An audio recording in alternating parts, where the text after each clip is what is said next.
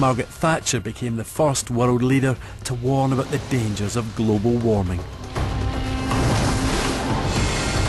The danger of global warming is as yet unseen, but real enough for us to make changes and sacrifices so that we do not live at the expense of future generations. That prospect is a new factor in human affairs. It's comparable in its implications to the discovery of how to split the atom. Indeed, its results could be even more far-reaching. No generation has a freehold on this earth. All we have is a life tenancy with a full repairing lease.